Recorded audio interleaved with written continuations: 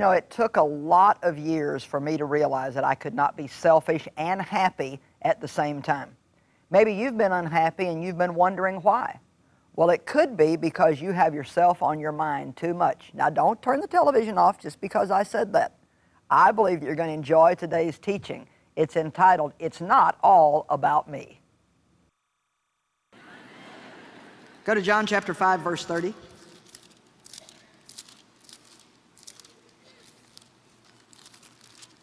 Amazing scripture in the Amplified Bible. Something that Jesus said, and we could just stare at it until there were holes in the paper, and I wonder if we'd still get it. First of all, he said, "I am able to do nothing from myself independently of my own accord." Now, this is Jesus. I thought he could do anything. But Jesus said, "I can't do anything on my own independently." Now, obviously, he was God himself, and we know that on one hand, he could do anything he wanted to. I mean, didn't he say when they were attacking him, "Don't you know if I wanted to call a legion of angels, I could?" But he stood there and let them capture him. Why? Because he knew it was the will of God. So basically what he's saying here, he's not saying that he's not physically able or spiritually able, but what he's saying is, I won't do anything independently. I won't do anything without knowing that I've got God's approval. I won't step out on my own. And let me tell you, that takes a lot of dying to self. Because very often we don't like God's timing. He promises to never be late, but I have noticed in these years that I've served him that he is usually not early either. And he will let you go to the very last second of the midnight hour. And yes, he's faithful and he always comes through, but sometimes it's a scary ride. Amen? I can't do anything myself, independently, of my own accord, but only as I'm taught by God and as I get his orders. Even as I hear, I judge. I decide as I am bidden to decide. And as the voice comes to me, so I give a decision. And my judgment is right, just, righteous, because I don't seek or consult my own will. I don't get to vote. I don't ask myself what I like or don't like, what I want or don't want. You know what? You confer with yourself too often. We read last night about what I call the dumbest man in the Bible in Luke 12. Jesus was talking about greed and covetousness. And then he began to teach them by way of a parable. And he said there was a rich man who had a great harvest coming in. And he already had so much, he didn't even have any place to put this harvest. And so he had a conversation with himself. Well, let's see, what shall I do with my harvest? Oh, I know what I'll do. I'll do this, and I'll do that, and I'll do this, and I'll do that. I will. Same problem Lucifer had. In just a couple of verses, he said, I will 5 times. I will raise my throne above the throne of God. I will this, and I will that, and I will. And, you know, so God says, well, let me tell you what's really going to happen. Here's the true story. You're going to be cast down to the ground. Well, this guy too. I'm going to build bigger barns, and I'm going to do this, and I'm going to do this, and I will. And God said, you fool, don't you know this night? This is your last day here, buddy. You're out. You know what? I don't think it would have gotten to that if he would have been obeying God. I don't consult my own will. I remember when somebody asked me a few years ago, so Joyce, how do you like all this traveling? But you know what? I was really kind of pleased with my answer. Because I thought about it, and I thought, you know what? I haven't asked myself in years. And you know what? I believe that's the only way you can do the will of God is if you stop asking yourself how you feel about it. Come on now. I said I believe the only way that you can do the will of God is if you stop asking yourself how you feel about it. I mean, God says to forgive, so I forgive. I stop asking myself how I feel about it, because if I did, I'd tell you I feel lousy about it. I don't like it. I want people to come and apologize to me. I'm fed up with humbling myself and always being the one to say I'm sorry. I don't think it's right and I don't think it's fair. So since that's not the attitude I'm supposed to have, I don't bother asking myself. Because I already know what myself is going to say. Amen? How many of you are with me this morning? That's where we get in trouble, asking ourselves. We wake up in the morning, well, do I feel like going to church today?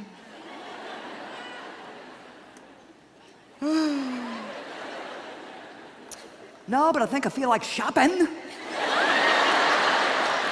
I think I feel like eating a half a dozen Krispy Kremes and drinking 3 Starbucks. Huh? I feel like having a pity party because I feel like nobody around here appreciates me anyway, and I feel like God's a million miles away, and I feel. Stop asking yourself what you think, what you want, and how you feel. And just do what God says to do.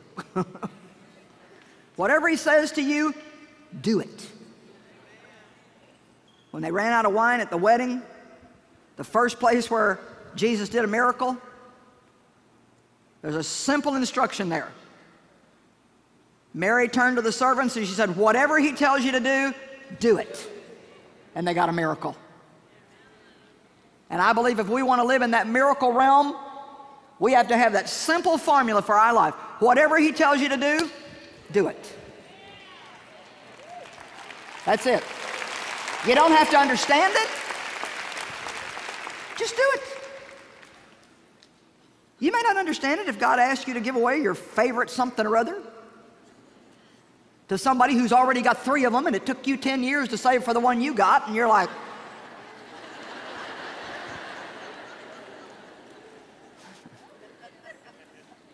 but everything that God tells us to do doesn't make sense to our natural mind. It makes sense to Him spiritually, because He's after something totally different than what we even see. It's just like the whole thing about offerings. You know, God doesn't need our money.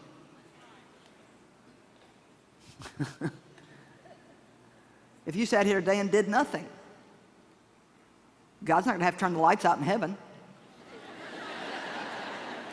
He's not up there, oh man, the offering was lousy this morning. What are we going to do? How am I going to keep Joyce going? I don't know. What am I going to do? This is really a problem, guys. So why, I mean, you know, if God already owns everything anyway, then why does He ask us for our tithes and offerings? It has nothing to do with God needing money. It's a test.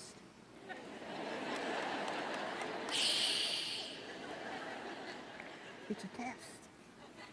It's a test to see what we love and how much we love it. It's a test.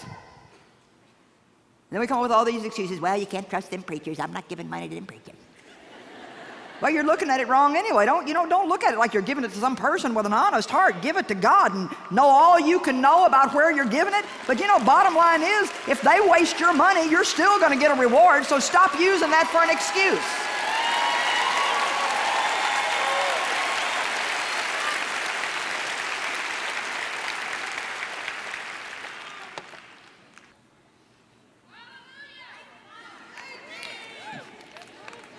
Whatever He says to you, do it. He says, bring all the tithe and the offering, do it. He says, be a peacemaker, do it. Well, it's not my turn. I apologized last time, and I'm not going to apologize this time. Every time we have a fight, I'm the one that has to apologize and make it right, and I'm just sick and tired of that, and I'm not going to do it anymore. Come on, I've been there, done that. I mean, bought the T-shirt, got the tapes, everything. I know all about that.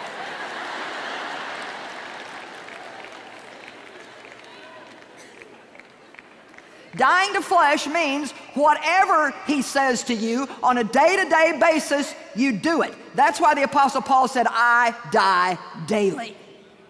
Now, we're going to go back to some of these practical aspects, but I want to show you the reason why we have to die to self. Go to 2 Corinthians chapter 4. How many of you want to help people? How many of you want to leave a legacy and you want your life to count for something? How many of you would love to have a few hundred people in your lifetime say to you, you know what, because I knew you, it changed my life for the better? All right. Well, that's not going to happen if you don't die to self. 2 Corinthians chapter 4, beginning in verse 10.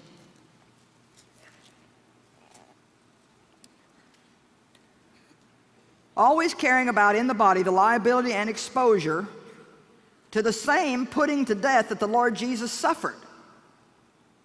But I don't think this is talking about when he actually physically died on the cross. I believe, if I can say this properly, I think a lot of Jesus' real passion was in the garden, where he was making the decision. Because once you've made the decision, the rest of it isn't really as hard as you might think. It's that mental battle. And the Bible says that he had such pressure on his mind that he actually sweated blood trying to make the decision about what to do. All day long, every day of your life, at various times throughout the day, week in and week out, year in and year out, you're making decisions. And every decision that you make not only affects you, but it affects people around you. So Paul said, speaking of himself and the other apostles, we're always carrying in the body the liability and exposure to the same putting to death the Lord Jesus suffered, so that the resurrection life of Jesus might also be shown forth by and in our bodies. You know what? You never get to Sunday without going through Friday. And everybody wants to live this resurrection life that Paul talked about, but it's on the other side of the cross. And there's no such thing as a padded cross. There are no crosses that don't hurt.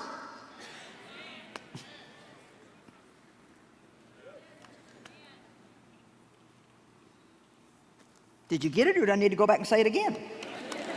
You got it? Okay. Verse 11, for we who live, watch this, are constantly experiencing being handed over to death for Jesus' sake. Constantly, all day long, you're having to choose to humble yourself, which means that you don't try to take care of something yourself, you wait on God. All day long, the Holy Spirit deals with us about, oh, you shouldn't have said that, or you shouldn't have done that. And all he wants to hear from us is, you're right, Lord, I'm sorry. A type of humility. Not an excuse, just, you're right, Lord, I'm sorry. You hurt somebody's feelings. You know down deep inside, God wants you to go and apologize. Well, that's going to be a little embarrassing. Maybe they didn't even notice I did anything wrong. Well, you noticed it. And it's bothering you. So you need to get it straightened out. More humility. It's so hard. He said, we're constantly dealing with this thing about being handed over to death so that the resurrection life of Jesus might be shown through us. The resurrection life of Jesus. I always say you got to die to live. Just like physical death, we believe as Christians that when you physically die, then you really begin to live the life that we're all meant to live in the presence of God without this body hindering us. So we talk about life after death. Well, you know, I believe here on earth there is no real life until after death. I don't think you can really live the way Jesus wants you to live until you learn it's not all about you.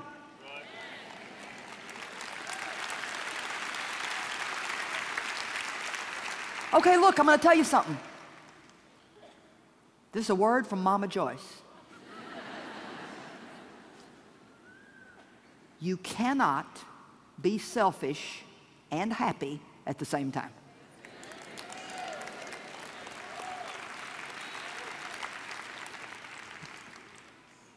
You're not sure you believe me. You cannot be selfish. Oh, you might get your way and get a little fleshly zing here and there, but I remember one time when Dave and I were out shopping and we were looking at some pictures. We needed some pictures for our walls. And like a lot of people that are married, Dave and I don't have a tendency to always like the same thing when it comes to decorating. And so he found a picture that he really liked, and of course I didn't like it at all. And if I would have found one I liked, he wouldn't have liked it. That's just the way it goes. And so he said he liked this picture. I said, I don't like the picture. I like the picture. I don't like the picture. I don't want that picture. I just kept it up and kept it up and kept it up. How many of you ladies know anything about just keeping on, keeping on, and keeping on? So finally he just said, you know what? It ain't worth the hassle.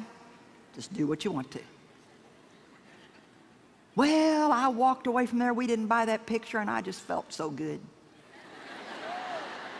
For just a few seconds. And that's just about how long that little fleshly zing lasts. It's kind of like eating dessert. I finally got it figured out. That hot fudge, they even call them suicide cakes with the gooey stuff and all the ice cream, and you're looking at, oh my God, I gotta have it, gotta have it, I gotta have it. So depending on how much of it you eat, I mean, you know, few seconds, 2 minutes, it's over. Now you're like, I wish I wouldn't have eaten that.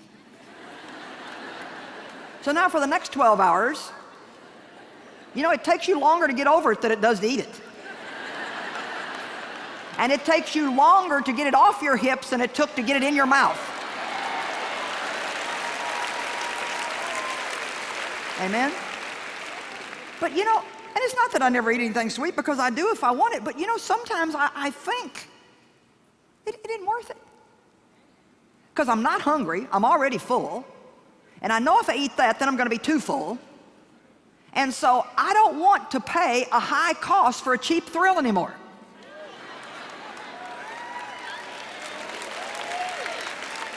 I don't want to pay that high price anymore just to have these taste buds go ooh for a few minutes, and then I'm left with hours of, I should have disciplined myself.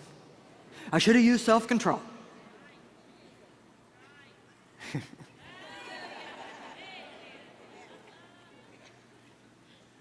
You know, we have to realize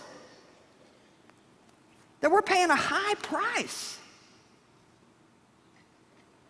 for a cheap thrill of getting our own way all the time. But oh, if we will die to self, and whatever it might be that God's talking to you about. And it's different for different people at different times in your life. One, God's doing it about your mouth. Another one, it's wisdom. Somebody else, it's finances. Somebody else, it's your attitude in your marriage. Somebody else, it's your attitude on the job. Somebody else, it's integrity. It's always something. Whatever he says, do it. Either God's going to win in the end or you're going to be miserable anyway, so get that through your head and just get happy sooner. You cannot be selfish and happy. Well, as Dave and I came out of that store, and I just felt I won. And I'm telling you what, the Holy Ghost spoke to me. He said, you didn't win, you lost. You lost. Because you acted bad. You know you did. You were disrespectful. You know you were. You were selfish. You know you were. Yeah, you got what you think you wanted. But I didn't really, because my flesh was happy and my spirit was miserable. And I think we need to make our minds up, which part of us are we going to keep happy? Are we going to keep catering to the flesh while the spirit man grieves over the lost opportunities and the things that God wanted for us that he could never release to us because we never grew up? Some of you have been around the same mountain a million times. And you need to make a decision in this place this morning before I let you out of here. I have gone around that mountain the last time. I am not going through the same stupid thing for another 10 years. I'm going to get this over with. God, here I am. Have your way. You know what I've actually had to tell God when things were really hard for me? God, if you have to tie me to the altar, do whatever you want to do, but you have your way in my life. I don't care if I murmur, complain, moan, groan, throw fits. I'm telling you now, have your way. Don't just go around singing, I surrender all, if you don't mean it. Amen? Come on, this is good preaching. You're not smiling much, but it's good. All right, now, I'm getting there about why you have to die to self, what the benefit is. Verse 11 again, for we who live are constantly experiencing being handed over to death for Jesus' sake, that the resurrection life of Jesus also may be evidenced through our flesh, which is liable to death.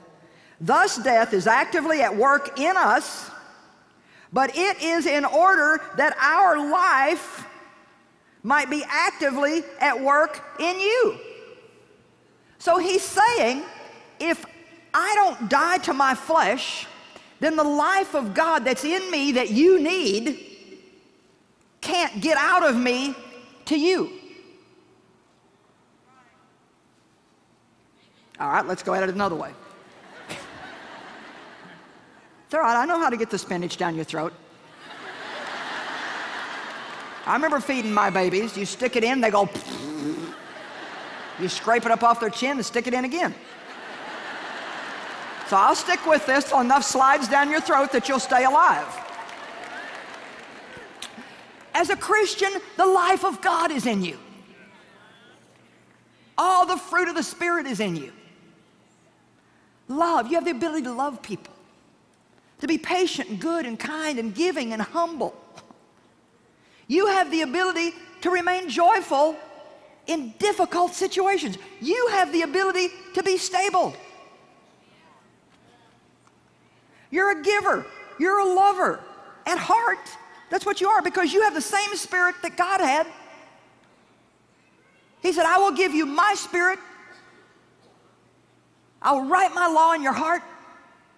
There's only one thing that stands between you and greatness, and it's not even really the devil. It's your flesh. Your flesh. That's the only thing that stands between you and greatness. Just the whole thing about humbling ourselves. Humble yourself under the mighty hand of God, that in due time He might exalt you. Well, humility is hard on the flesh. The flesh hates it. I mean, do you ever hear your flesh just going?